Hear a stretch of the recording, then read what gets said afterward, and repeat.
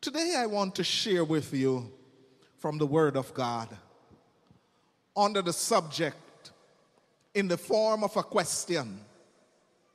Where are you? Where are you? Pray with me, please. Oh, righteous God, today we open your word. Your word has life. Your word is power. Your word is sharper than any two-edged sword. And so I pray and ask for a double portion of the Holy Spirit to be in this place. Come alive in my heart, Lord. Speak to me, Jesus. I'm listening.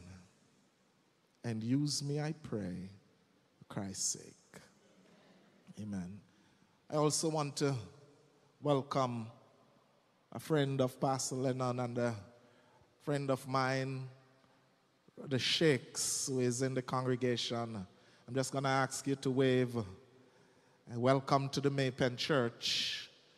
And I hope you will enjoy worshiping with us. Where are you? In our world today, many people are lost, though they can be found. There's a paradox there. Many people are lost, though they can be found. They are here, but not here. Even some in church here today. The body is here, but the mind is on the other side of town. The uncertainty of life have left many people confused and not sure how to proceed, not sure which way to turn. There are those who are not sure what to believe or in what direction to go. Sometimes the way in which we see people behave, we wonder if they are sure where they are. Even in church.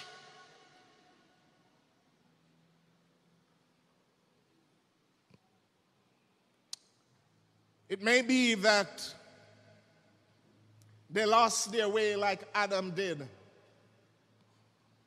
And that's why in Genesis 3 verse 9, the Lord came to the Garden of Eden calling for Adam and asked him, Adam,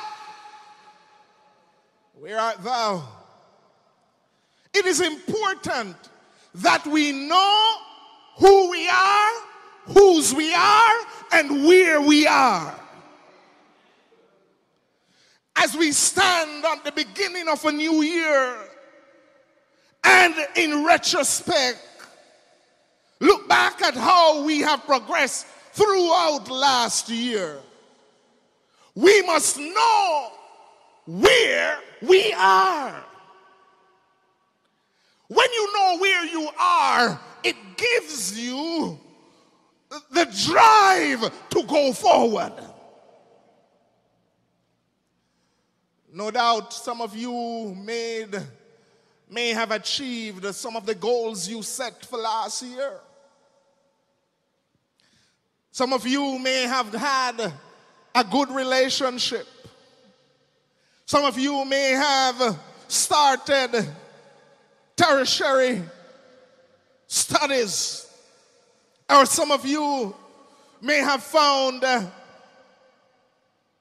boyfriend or a girlfriend that you have been searching for the longest while, and finally you say, yes, man, this is her, this is he.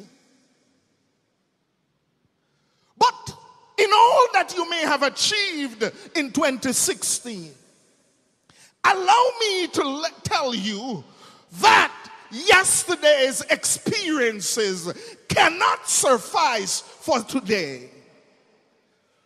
So the achievements of 2016 is gone. And you are now faced with a new year. Where are you as it relates to your relationship with God? Are you still on board the ship, the old ship of Zion? Moving on? Or has the ship left you behind, wallowing and enjoying the successes of 2016, but without God? Our scripture reading which you shared in. And by the way, your assignment is to read the entire chapter from verse 1 through to 44 of Acts chapter 27. The Apostle Paul was now a prisoner for Christ.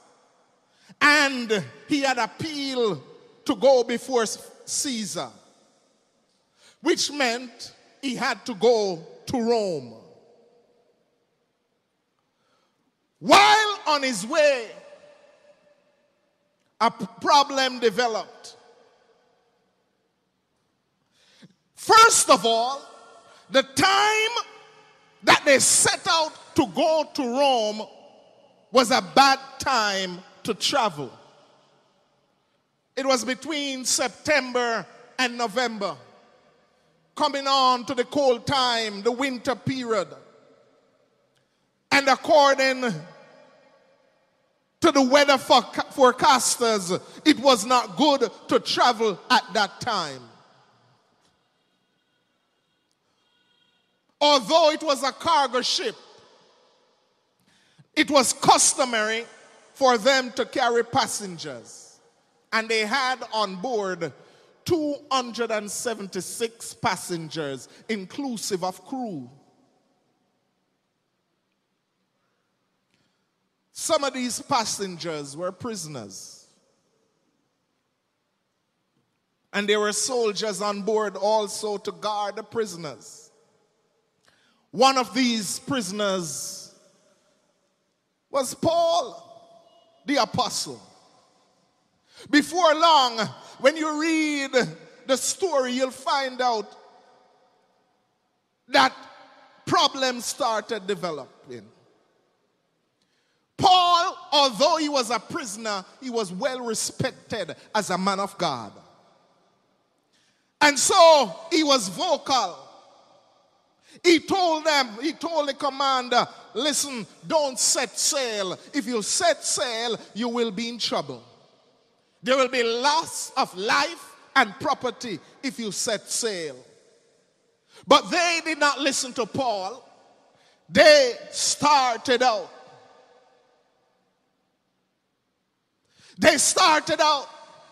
And the Bible tells us that for 14 days they struggled to stay alive and to stay on board the ship. No doubt, there were different religions on board. They believed in different gods, and so they prayed to their God. But Paul and his companions, they prayed to the true and living God. Problems arisen. It is said that a certain tempest developed, causing the ship to toss to and fro. But you know, the story said, as the 14 days come to a close, suddenly the fearless Apostle Paul, the apostle of God, appeared. It's amazing what can happen in the presence of God's anointing. It's amazing what will happen when on board there are people of God. It's amazing the miracles that can be wrought when God is in our life. The devil caused the storm to rage. My wife will tell you that she don't like sea. And for a long time now, I've been trying to get her to go on a cruise. She don't like that. Because when she look there, she don't see anything to hold on to.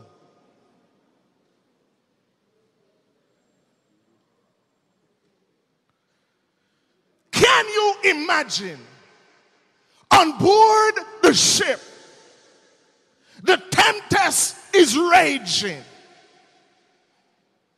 It seems that any time now, this ship is gonna go under. But Paul was on board. And God had promised Paul that if you want to go before Caesar, I'm going to take you before Caesar. Brothers and sisters, I want you to understand, if God says, I'm going to save you, he's going to save you. So Paul was confident that although the storm was raging, he was not going to go under. God would protect him. Satan can bring about confusion. Satan can create havoc in the church.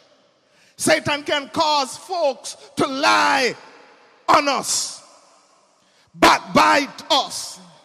Satan can cause people to stop tithing and stop supporting the church for foolishness. Satan can try to run the pastor down. Satan can try to destroy the confidence of the members. Satan can try to break up families, to break up homes, and to break up churches. Satan can cause a storm to rage in your life and to make you think that you are worth nothing. But I want you to understand today, like Jesus told Peter, up on this rock I build my church, and the gates of hell shall not prevail against it. As you embark upon 2017, brothers and sisters, as this old ship of Zion rages across planet Earth, I want you to understand that our anchor must be grounded. Ellen White stated that though this church may be feeble and insufficient, it is on this church that God has bestowed its supreme regard. No matter how you see this church raging in storm or is caught on fire, be assured that God will see us through. Sometimes, just when we think we have weathered the storm, when we see things not going our way, there comes more storm, and more storm, and more storm. But I want you to read a chapter, because the scripture lesson didn't capture this. But when you read it, you will notice that what happened is that there came a time on the ship when they had to lighten the ship. They had to throw out some food and other equipment. Church of the living God, there is gonna come a time when this church will have to lighten its load. Some of us have too many baggages carrying. weighing down God's church. I want you to know that as the storm rages, let go.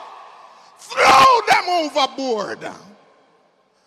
Some of us have some bad mind we need to throw overboard.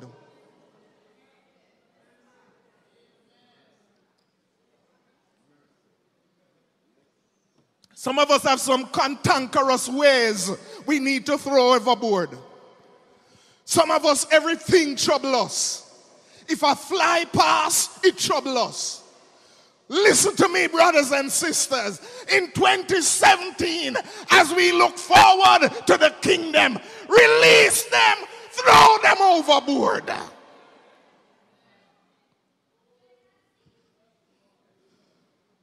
Look to Jesus, who is author and finisher of our faith.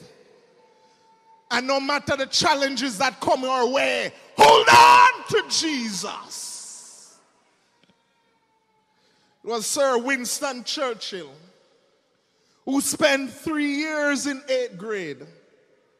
After he became successful and popular, he was invited to be the commencement speaker at Oxford University. After he was introduced, Winston Churchill stepped up to the podium. The audience waited with bated breath, listening to this great man about to orate, to speak. Mr. Churchill looked at them and blurted out, "Never give up." He paused. "Never give up." He paused. I say, never give up. It is said that he turned around, picked up his cane, put his hat on his head, and walked away. I say to Mapen Church, you will be bombarded on every side, but never, never give up. I know some of you have some pet peeves carrying. Throw it overboard. You know, the story is told about an airline pilot traveling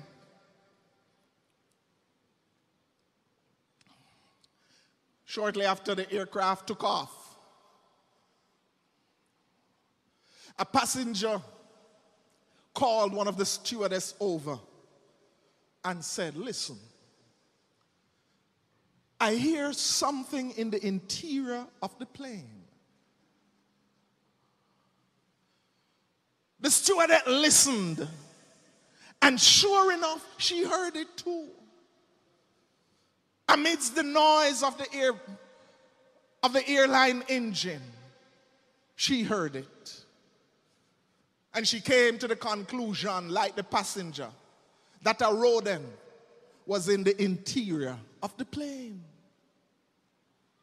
Now that could be dangerous. The rodent could gnaw at the wires and could cause problems. The stewardess, not knowing what to do, went to the cabin and went to the pilot. She said to the pilot, "Sir, we have a problem." And she stated the problem. It seems like there are rodents in the interior of the plane. The experienced pilot looked at her and said, "Don't worry, I'll take care of it." But he didn't move. She was puzzled. How is it he's gonna take care of it? And he did not move. But then he started to climb higher. He was at 20,000 feet. He climbed to 25,000 feet. But there was still the sound. The rodent was still gnawing at the wires in the plane. The pilot moved from 25,000 feet to 30,000 feet. The noise didn't stop, but it started to cool down. He moved from 30,000 to 35,000 feet. And suddenly, the noise stopped. The stewardess was concerned. How is it? So she went back to the cabin. She said, "Tell me, Captain, I noticed you didn't get up from your chair. All you did was climb higher." The captain looked around at her with a smile and said, "My sister, you need to understand. The higher you climb, rats can't live up there." I come to tell somebody today, there may be rumors going about you in the church. There may be those who are backbiting and finding fault of you. You don't know where to turn because it is gnawing on the inside of your heart. I have a message for you today. Start climbing higher. Rats can't live up there. The higher you climb, the closer you come to Jesus. Don't let nobody take your peace. Don't let nobody get you upset. Look to Jesus, the author and the finisher of our faith. Because the truth be told, we are all marching to Zion. Some of us lazy, but we marching still. Some of us still have some illnesses, but we marching still. Some of us still drinking a little liquor, but we marching still. Some of us have somebody on the side, but we marching still. We all marching to Zion, and one of these days, he who should come will come. But I pray, heaven, that you are transformed before he comes. I say, rats can't live up there. The Apostle Paul told them, he said, listen, with all the storm that's raging, don't jump overboard. Stay in the ship. Wonder if you hear the pastor today.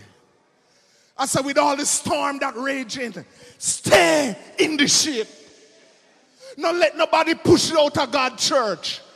Keep on board. God, the truth is out there, you will be lost. Stay in the ship. Even if you have to change seat, but stay in the ship. Paul said to the men on board, you are only safe when you are in the ship. God tell us that there will be no loss of life for those who are on board. But there's no guarantee for those who jump ship. You may come to church today and you haven't been here for a long time because you jump off somewhere down the road. Listen, get back on board. Get back on board and stay in the ship. That's the only way you're going to be saved. The story went on to say that as they came closer to land, the storm battered the ship so much that there were some broken pieces. Allow the preacher this morning to play with that. Because you must understand that in the whole ship of Zion, some of us are only going to be saved on broken pieces. If God didn't give us the cancer, hell wouldn't miss us. We are going to be saved on broken pieces. If God never give us the office of elder, hell wouldn't miss us. But because we get the office of elder, we know we have to live a certain way. We will be saved on broken pieces. Our brokenness has caused us to run to Calvary every minute. Today I want you to ask yourself the question, where am I? Where are you today in the church of God? Where are you? It's a new year. Spiritually, where are you? Last year, we could point finger at you and say, yes, man. If you want somebody to criticize you, check sister so-and-so. Where are you this year? Have you moved on? Where are you? You must understand, brothers and sisters, that Jesus wants to save you. And I told you this the other day, that Ellen White states that anyone who wants to be saved will be saved. Don't think you came here by chance. God planted you here. Don't leave here. Bloom where you are planted. Today, I want you to know that God sent his only begotten Son so that whoever believeth in him should not perish, but have everlasting life. Psalm 40 tells us, patiently, I waited patiently for the Lord, and he inclined unto me and heard my cry. He brought me up also out of an horrible pit, out of the miry clay, and set my feet upon rock.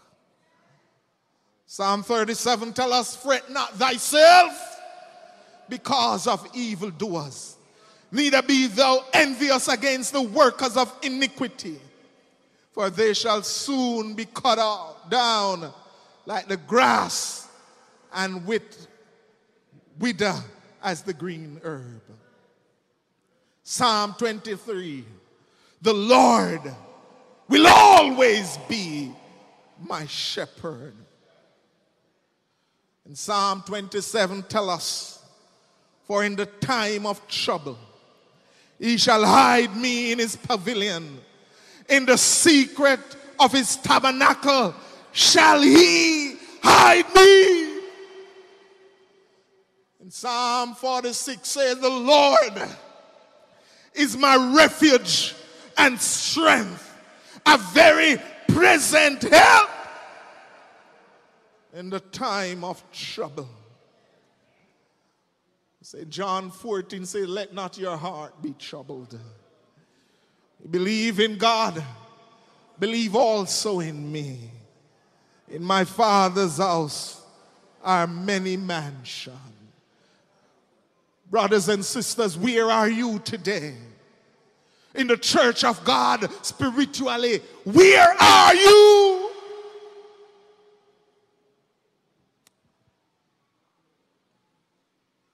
I leave you to answer that question with this story.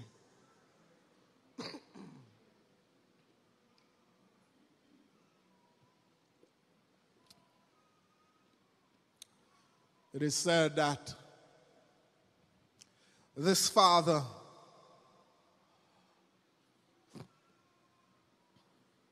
worked in America, and his job was to be up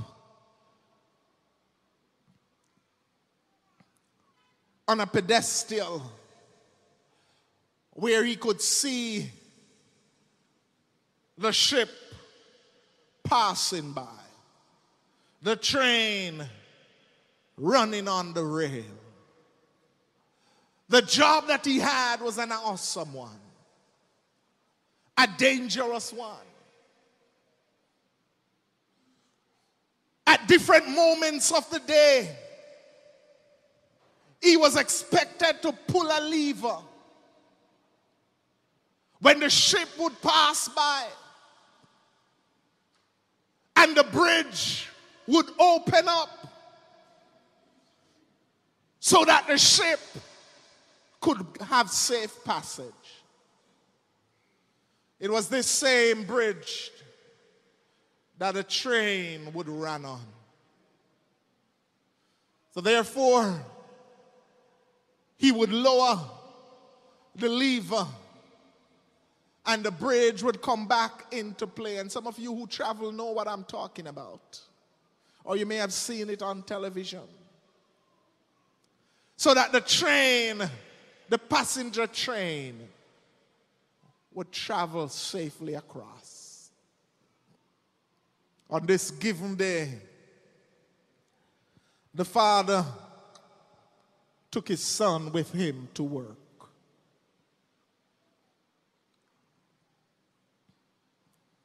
While they were up there,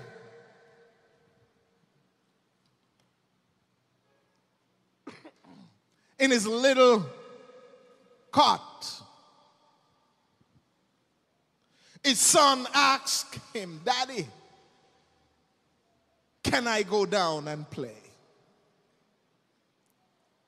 The father decided to allow the boy to go down to play. But he warned him. He said, "Listen, stay in my eyesight. Stay where I can see you." On either side, he had windows. And so the boy's son went on. The father could see him through the window. It was not the first time that he had accompanied his dad to work. He knew the ropes. He knew what his father did. And there he was, playing away. Each time the father would look over to make sure that he was in his eyesight and that he was okay. Before long, it was time for the bridge to rise. The father looked out and he could see the ship coming by. It was coming slowly along and it was blowing so as to notify him. But somehow, while the boy was playing, he stopped because he was sure he heard something. The father pulled up the lever so that the ship could have safe passage. As the ship got closer, the bridge parted. It opened up. On the left, on the right, it opened up. The father continued to look out at his son while keeping an eye on the ship. It opened up. But by now the boy heard the sound, and it was the sound of the train. The ship was coming along. The noise from the ship. The father didn't even hear that the train was coming.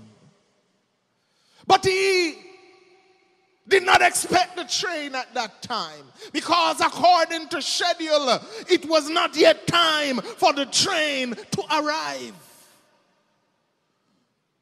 The boy kept waving. By now, the ship was midway into where the bridge would have been. And the boy kept waving to his dad and shouting, "Daddy, Daddy, Daddy, the train is coming. But the noise of the liner caused the father not to hear what was happening. He kept shouting, Daddy, Daddy, the train is coming. But he was more focused on this ship going through, taking his eyes off his son, watching the ship go through. The boy, recognizing that his father didn't hear him, decided that he had to do something. He knew that there was an emergency lever somewhere on the ground that normally, in case of emergency, they would pull to put back the bridge in place. He tried to help out his father. He ran to the little trap door where that emergency lever was. He, with all the strength he could muster, removed the trap door. His father, all this time, watching the ship as it slowly passes through. The boy reached down. His little hands weren't long enough, and so he had to reach way down. As he reached down, he slipped. He slipped and fell in. By now, the last of the ship had crossed. The father turned to look for his son. His son was not there. He then heard the sound of the train. The horn from the train was so deafening. But where is his son? As he looked out over in front, he recognized what had happened. The trap door was removed. And just as he had thought, his son had fell in. The bridge was still up in its vertical position. The train with passengers, a few hundred passengers, was steaming along, expecting that by the time it reaches to the bridge would be in place so that they could travel along. The father was confused. His son was in danger. But so were many people. He didn't have the time to run down to try to save his son and pull him and then pull the lever. There was not enough time. He must make a decision. What must he do? Save his son and kill the people, or save the people and kill his son? As the tears welled up in his eyes, it starts to roll down his cheek. On board that train, there were warmongers. On board that train, there were drinkers. On board that train, there were womanizers. There were gamblers. There were drugs addicts. On board that train,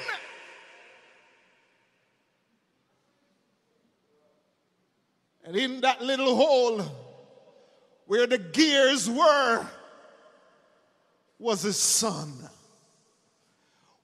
He held on to the lever. What must I do? Save my son and cause these people to die, or kill my son and save the people?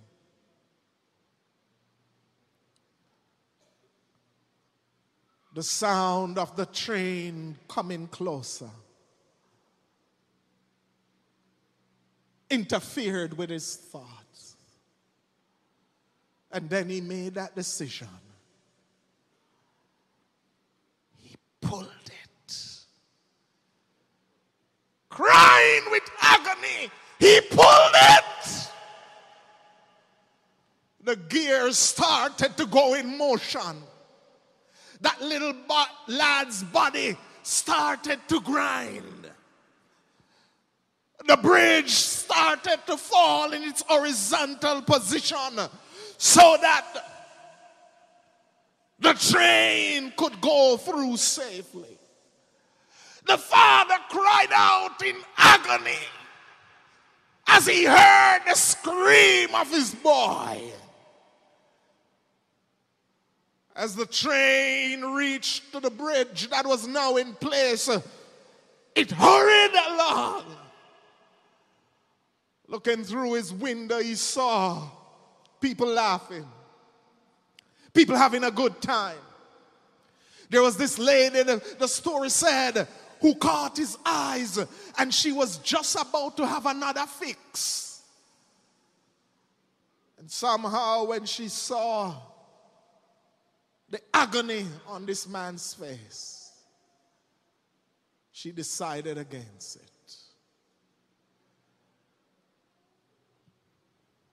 The boy died.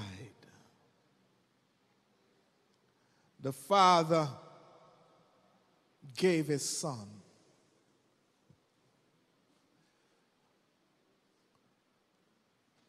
To save wretch like you and me.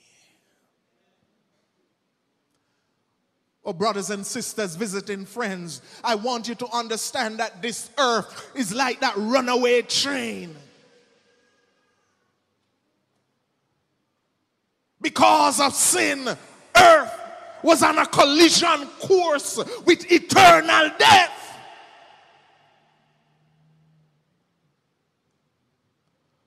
The bridge was up,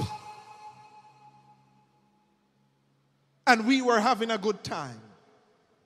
We party, we laugh, we backbite, we are drug addicts, you name it, having a good time, we believe.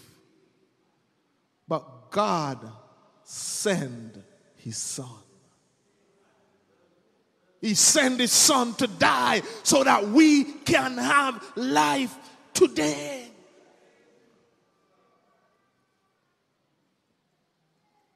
And because he lives, you and I can face tomorrow. This afternoon, as I make the call, and you consider where you are, I want to pray for you. Jesus doesn't want to pass you by in 2017. 569. But you must determine what you want for your life. Where are you today? Are you safe in Jesus' arms? Or are you on the other side? I want to pray for you. Pass me not, O gentle Savior. Hear my humble cry.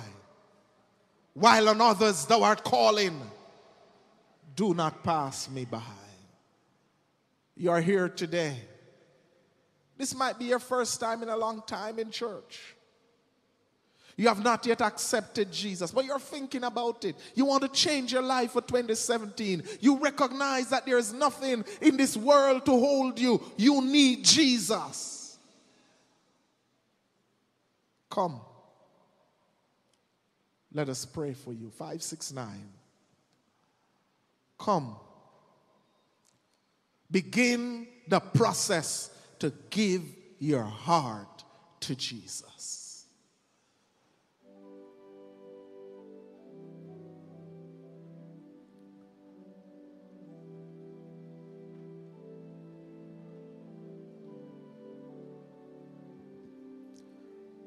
Praise the Lord, brother. Pass me not, O gen. He's calling you. A simple call. Begin the process today. Shake my hand, brother. Praise the Lord. I invite the congregation to stand. I invite Pastor Lennon to join me.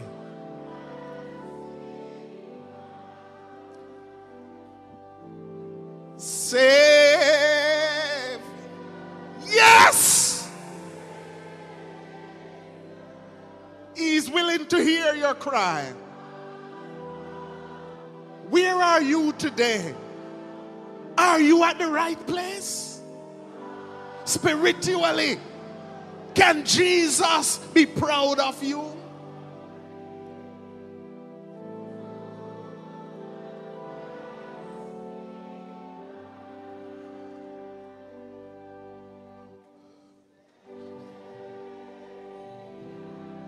Shake my hand, brother.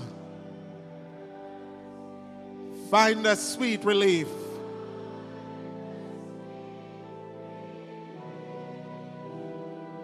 Kneeling there.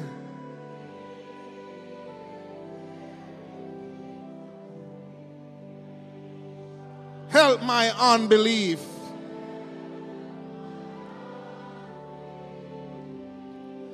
Savior, somebody else need to walk. Somebody else need to come. Hear my humble cry.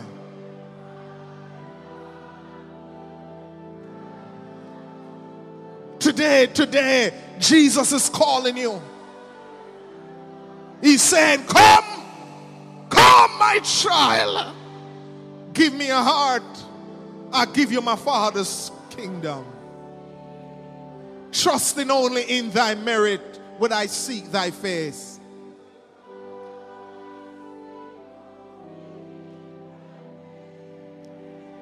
The call is going out today.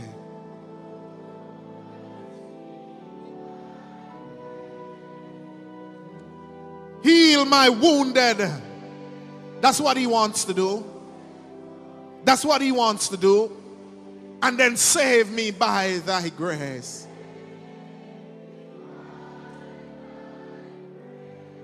Somebody else need to walk. Savior, Savior,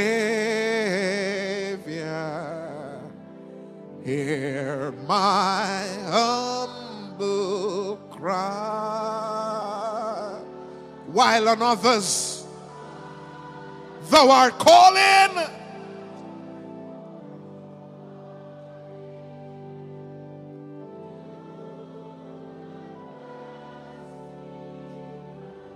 though the spring of all my comfort,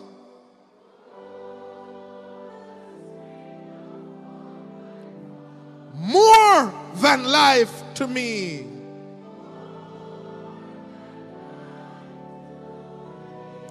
whom have I on earth beside thee?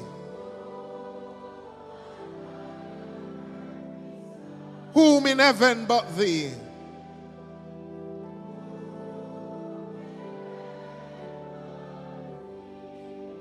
Savior, yes, call upon him. Hear my humble cry, Lord.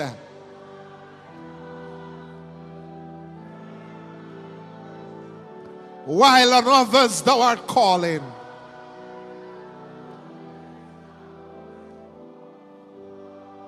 please, Jesus, do not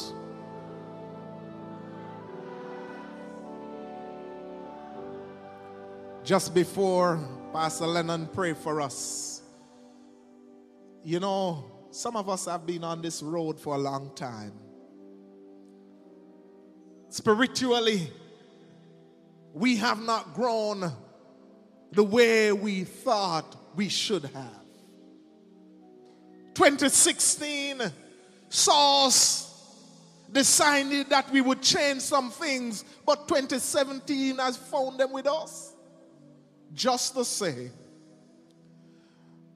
but you want to say, Lord, take these things from me and make me better. Just raise your hand. Just raise your hand. Just raise your hand. As we sing the chorus one more time, then Pastor is going to pray for us. Savior, Savior. Hear my humble cry. While another's thou art calling,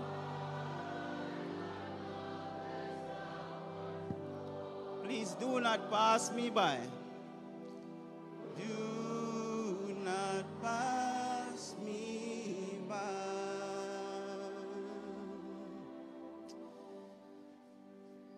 Oh, Heavenly Father, we have listened to your words today. And didn't our hearts burn within us? And so we want to give you thanks. We want to glorify you because you spoke to us directly. Father, many of us are running from you, but you have reminded us that it's a new year, new resolution, new things. You said, if anyone be in Christ, is a new creature. Behold, all things in the past have gone and we have become new. And so, Father, those who are lingering, I pray today that they will come out of the valley of indecision and they will come to Jesus. I pray for the members of this church. I pray, Father, that we may take stock of our lives, knowing that your coming is very, very near. And so we need to live a godly life. I present these individuals at the altar before you. Oh, Father, this is not a normal walk. It is coming forward. It is showing us that they want to make a solemn decision for Jesus. It is a turning point in their lives. And so I put them into your hands at this moment. I pray that you will seal them for time and for eternity. I pray you will prepare them, Heavenly Father, because soon and very soon you are coming, and we want them to go home with you. Bless their family members. Lift them up, Heavenly Father. Worry their consciences, and may, as they leave from this altar, they will have that word. They will have you and the Holy Spirit working in their lives, and they will turn over to you. Father, we thank you for this message today. We thank you for what you're about to do for us in 2017. We thank you for the working of the Holy Spirit in our lives. And we pray, Father, that we will be ready to meet you when you shall come, because none of us know when you will be coming. So bless us now. And as we go one from another, we pray your Holy Spirit will go with us and will keep us and will provide for us. And so we'll come back to worship you again. We say thanks in Jesus' holy name.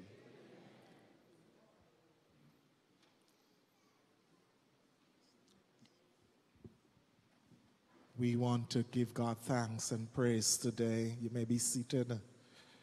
For those who came forward, I want to encourage you. Give Jesus a chance to reign supreme in your life, because there's no God like our God Jehovah. God bless you.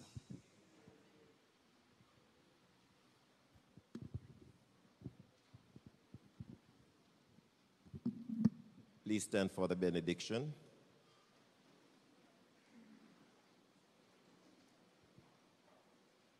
Be strong and courageous. Do not be terrified. Do not be discouraged. For the Lord your God will be with you wherever you go. Amen. Jesus, Lord, with blessings we pray, as from thy worship we on the way, guiding our thought with soul to thy breast, safe in